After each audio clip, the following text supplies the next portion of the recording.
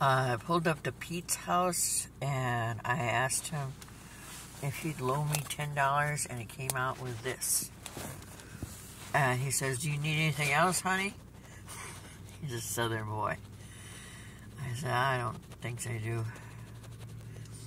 Alright, I'm gonna get some yogurt, Greek yogurt, but if I have my, if $20 is in my account, and, I gotta get my upper plate stuff, but I have $5 for that. So, it's really nice because sometimes people assume you have money, and you really don't have any money. That's why you don't have any food.